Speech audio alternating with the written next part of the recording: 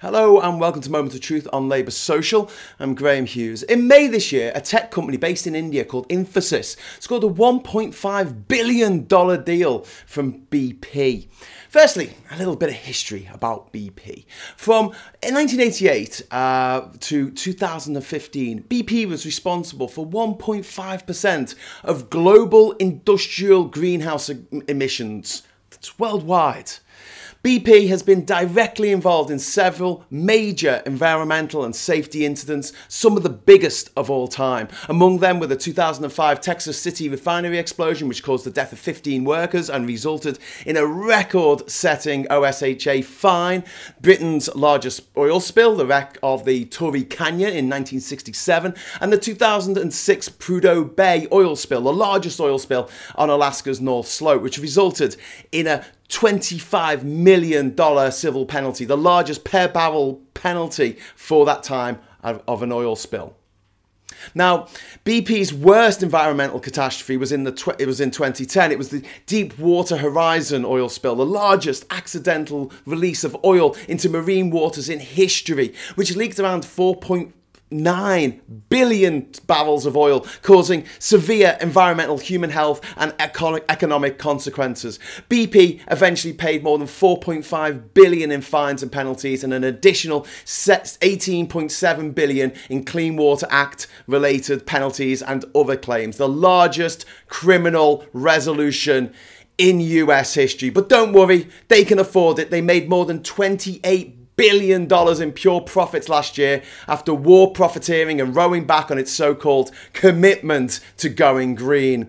Meanwhile, Infosys, one of the biggest IT firms in the world, promised to stop trading with Russia 18 months ago when Vlad the Impaler Putin invaded Ukraine. It's still trading with Russia. And it's not just BP that it provides services for. It also has contracts with Aramco, Chevron, ConocoPhillips, ExxonMobil and Shell, some of the most evil and damaging companies in the world, run by psychopaths who don't just want to watch the world burn, they want to be the ones to light the blue touch paper.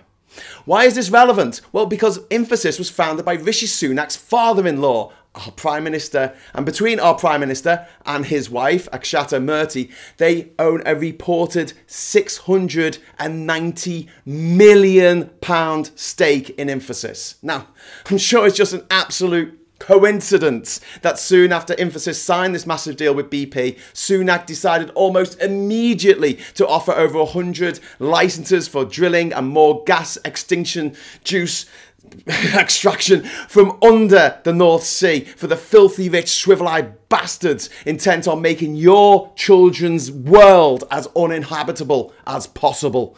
But now he's gone even further. He's scrapped the 2030 pledge for no new petrol or diesel cars, a move condemned by car manufacturers who have spent billions updating their production lines already, and in a massive betrayal of the manifesto on which people voted in 2019.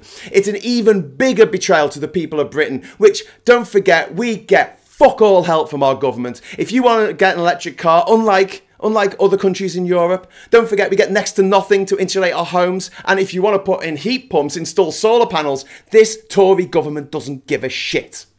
This is the government that effectively banned onshore wind farms and put a stop to the massive progress that was being made in insulating people's homes. It's the government that refused to properly tax oil and energy companies and that are making an absolute killing as a result of the Russian invasion of Ukraine, while the good people of Britain freeze to death in their homes. Here's the headline. Rishi Sunak's father-in-law's firm was given a contract worth $1.5 billion with one of the biggest petrochemical companies in the world. And from that moment on, Rishi Sunak, the unelected Prime Minister of the United Kingdom, has done everything in his power, everything in his corrupt and venal power to maximise profits for the fossil fuel giants before the end of the world as we know it. Which I guess he's not as bothered about his own children's futures as he is his own bank balance.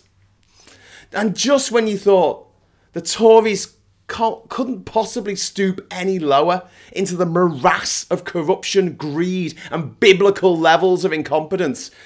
They never fail to somehow lower the bar. This is imperial level corruption going on in plain sight. And I haven't even mentioned the influence of 55 Tufton Street in all this. That'll be a video for another day. But in case you were wondering, this is why we can't have nice things like, I don't know, a livable future for our planet, the only home we'll ever know.